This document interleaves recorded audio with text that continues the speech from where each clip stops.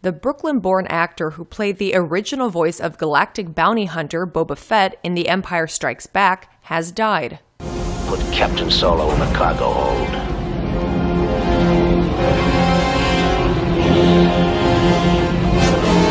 Along with the iconic Star Wars character, Jason Wingreen, 95, who grew up in Howard Beach, Queens, starred in dozens of television and movie roles, including episodes of original Twilight Zone, Star Trek, All in the Family, and Seinfeld.